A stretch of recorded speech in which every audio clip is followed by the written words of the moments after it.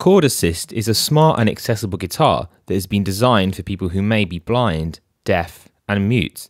The core driver of this technology is the Google Assistant, and it is also backed by several parts of the Firebase suite and Google Cloud services. To satisfy the different requirements for these accessibilities, the Chord Assist offers several different input and output methods to allow different kinds of interaction with the guitar. We can start with the conversational aspect of the guitar. The guitar features a standard sized microphone built into the guitar body so that the user can converse with the technology and ask it questions such as, how can I play this chord, or play this note, so that they can tune their guitar.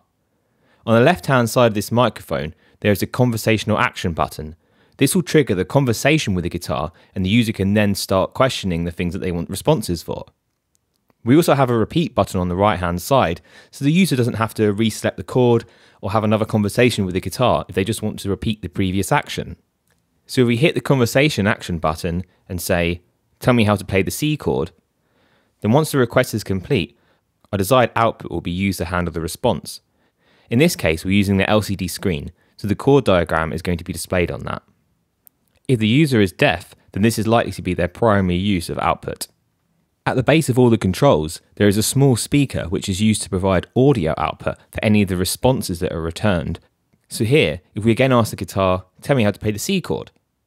E muted, A fret 3, D fret 2, G open, B fret 1, E open. We're given an audio response on how to play that chord. We can also say, play the E note. So here, the user can tune their guitar to that note. If the user is not deaf, then the audio output may be their primary source of output, but there are other options available if they are desired. On the back of the guitar, there is a refreshable braille display that will be used to read out the response in braille for users who may be blind. Just below the display, there is a vibrating progress indicator. This will vibrate when we are waiting for a response from the network. This is just to let the user know that something is currently taking place. Now, if we make a request as before to ask how to learn a chord, then the response will be displayed on this braille display.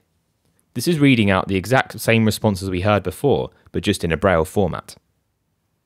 And back on the other side of the guitar, there's a 4-digit segment display which can be used to select chords to learn.